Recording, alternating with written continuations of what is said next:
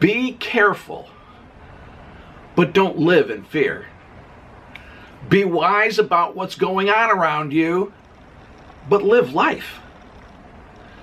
There's trouble in this world, for sure, but we can't hide from everything and everyone. Bad things can happen, but good things can happen too, right? Yeah.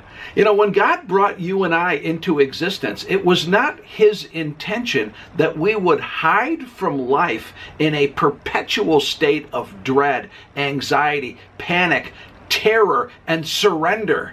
We were created to grow and interact and do and be and create and learn and achieve and relate with other people. It's fair that we keep our eyes wide open, yes, and not get caught off guard, for sure.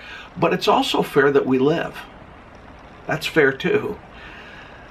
Moses said something to Joshua. This is recorded in the book of Deuteronomy chapter 31, verse 8. I think this applies to you and I too. Moses told him, "It's the Lord who goes before you. He'll be with you. He will not leave you or forsake you. So do not fear and do not be dismayed."